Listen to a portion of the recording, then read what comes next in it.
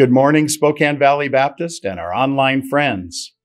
Tough questions are an integral part of being a lover of God and a follower of Christ. Often we look to God in our prayers as the problem solver, or at least that is what we often ask. Prayer is powerful, no doubt, but the perplexing feelings happen when God does not intervene as we would like. Did he listen? Maybe he misunderstood. Am I out of favor with God? Christ experienced this in the Garden of Gethsemane. We face it often in our lives as well.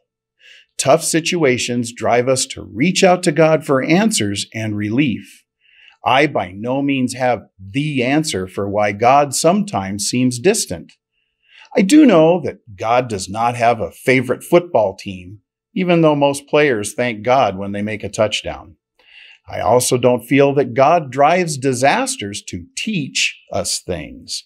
In my opinion, God is not a holy puppet master manipulating our daily lives or even world events.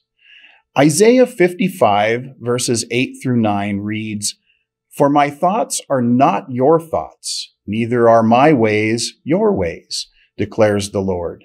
As the heavens are higher than the earth, so my ways higher than your ways, and my thoughts than your thoughts."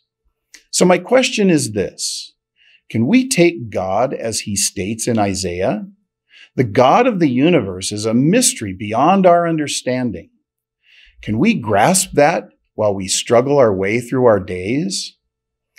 Philippians 4, 6 through 7 states, "Don't be anxious about anything, but in everything by prayer and petition with thanksgiving, present your requests to God, and the peace of God, which surpasses all understanding, will guard your hearts and your minds in Christ Jesus."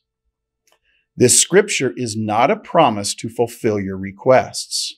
It is a promise that if you put your life in his hands, you will experience the peace of God through the journey. May we all reach out to God, the Holy Spirit, and Jesus Christ, seeking their presence in our lives. Many blessings to you and yours.